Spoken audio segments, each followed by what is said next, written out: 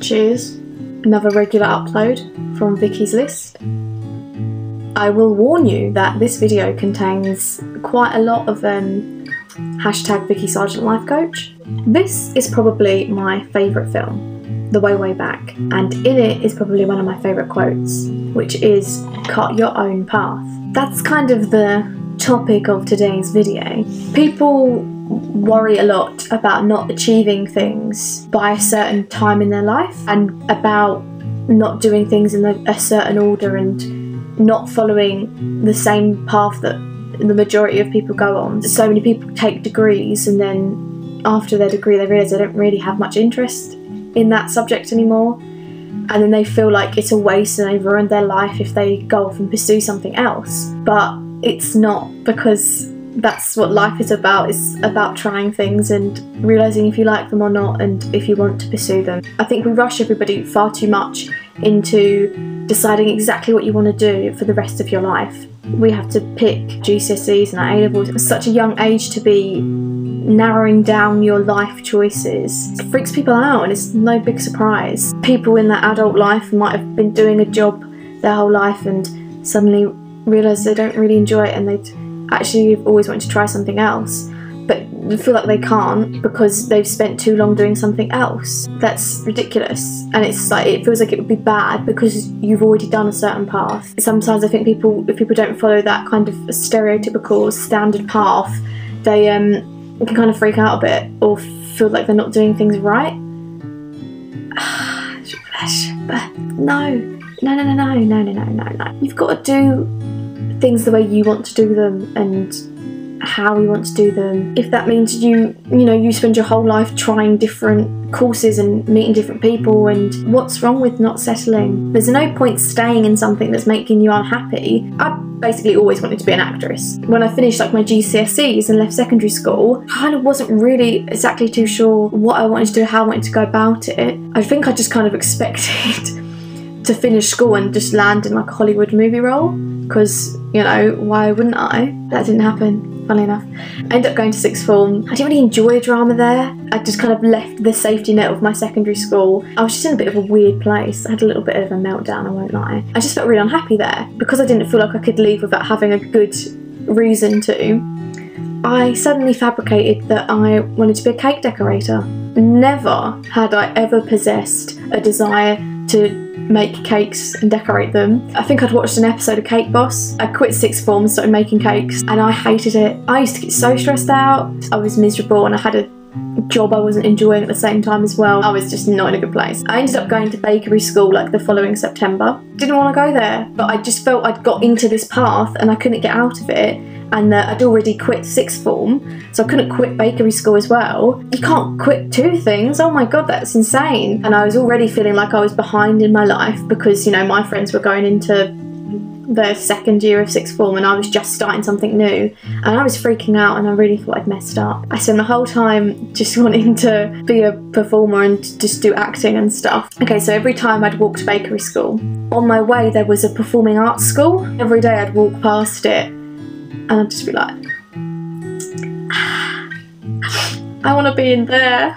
I don't want to go make bread. I want to perform. I didn't tell anybody because I was so scared, because I thought I've really messed my life up here. I can't quit something else. Crying to sleep every night like, oh my god, I'm trapped in a life I don't want. I was like 18. It's like, calm the fuck down. And eventually I said, yeah, I don't want to do this anymore, and dropped out, and it was shit. Like, I felt horrible for probably the whole next year. You know, I decided, okay, I need to just pursue the acting thing because it's what I've always wanted to do. I think if I find a way of getting back into it, like, I'll start to feel comfortable with it again. That didn't happen overnight. It took a long time. Took some short courses, found a path to get back on for acting. I met some really good people who really helped me and encouraged me, and I found this new acting path that I could take. Took 2 accredited courses now, just finished one. Thank you. I found my new path and I was so much happier, but at the same time I was still always, you know, worrying because, like, oh, I haven't done things in exactly the right order and I should have just done my drama A-level and then gone straight onto drama school, and now I'm behind and I'm going to be 100 by the time I go to drama school, and oh my god, I can't do that. I am really glad that I didn't do that.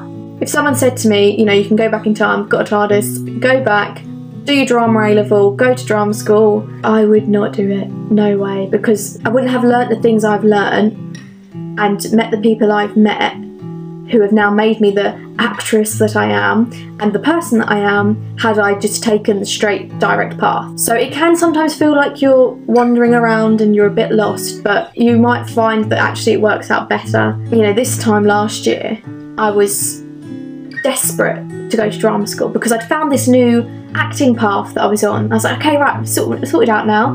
I need to do these accredited courses, go to drama school, and then I can become an actor. I have to do it like that because that's the way you do it. If you told me now that I'm not going to drama school in September, I probably would have broke down and cried. But again, now I don't care because things have just worked out differently. Basically, last November, I did a one-woman play whilst I was also doing a course and working, you know, busy girl. So I didn't really expect to get anything out of that. I just wanted to do it because I wanted to be in a play and I thought, I'll just fucking write one. Did that and ended up getting my first professional job off the back of that, which then led to all the other jobs I've had since then. I've had so much fun doing them, and you know, I feel like I'm on this new path and it's different, and I'm now not going to drama school. If it ain't broke, don't fix it kind of thing. Like, there's still a lot of stuff I need to learn, but there's no reason why I can't learn that through doing actual acting jobs. It hasn't been direct or straight or normal, but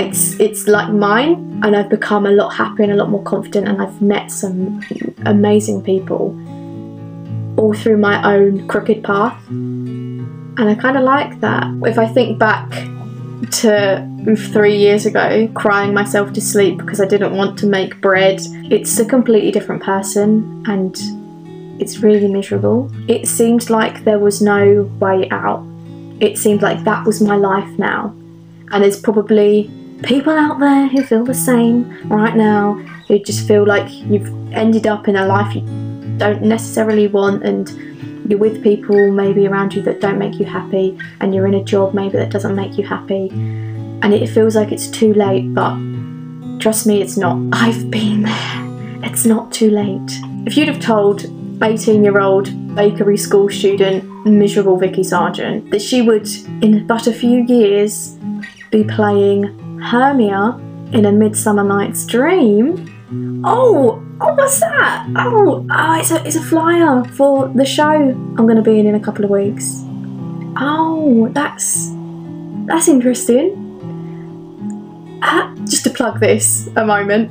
So it's A Midsummer Night's Dream. I'm playing Hermia. It's on the 8th and 9th of August at the Canal Cafe Theatre in Little Venice. It's only an hour long, and tickets are £9. You can book them online. I'll put a link in the description. Dreams can come true. So basically, I'm now going to be a lead part in a Shakespeare play, which has literally been my dream for at least 3 years, if not my whole life, and many times felt like I would never get to this point. I'm not at the end or anything, but I have come a long way. It's all just been worth it. My path, though it's not been straight, has still got me to where I wanted to be. You know, if I'd have taken the direct route, I might have never got this job. I think it's kind of worked out for the better. You can't plan and worry too much about the future. It rarely goes how you expect it to. I have no idea what lays ahead for me,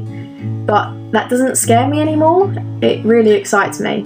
Don't get upset or frustrated because your life hasn't turned out exactly the way you planned it, and maybe you've done things in a funny order, or you know, you took a year out here to do this, or you took 3 years out there because you decided you hated what you was doing and you completely swapped. Like, don't hate on yourself. If you're not happy with the path you're currently on, but you feel like you're too old, or it's too late, or you're too far into another career to change, that's bullshit. It is your life. Is there any point in wasting it doing anything that doesn't fill you with excitement?